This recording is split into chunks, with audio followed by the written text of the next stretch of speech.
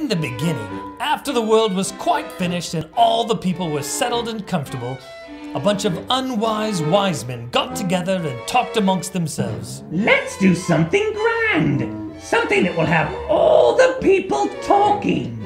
And so they set to the task of building a magnificent tower, but not just your simple everyday tower. Here is a good idea.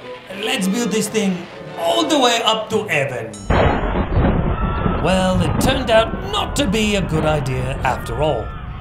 And so, in its wrath, heaven confounded the languages so that not one man could understand the other.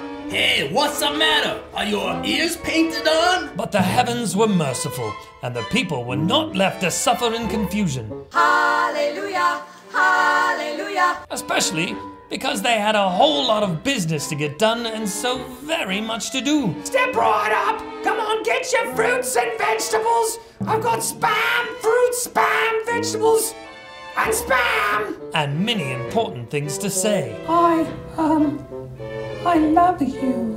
Well, thank you.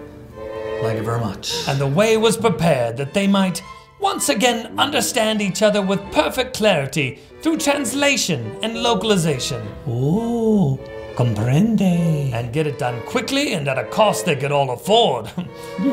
Yes, I like this. And they called the way multi-lane.